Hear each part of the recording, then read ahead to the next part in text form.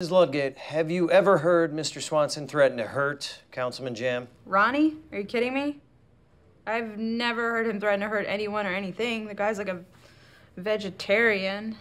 Look at him. He's like a big old soft teddy bear. His nickname around the office is Softy Pants McHuggable. Did you ever hear Mr. Swanson say he intended to injure Councilman Jam before the day of the wedding? The answer is a flat no. Ron doesn't really pay much attention to other people.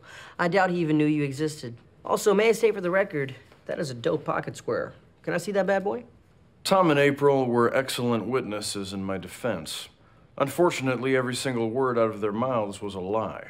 There's only one thing I hate more than lying: skim milk, which is water that's lying about being milk.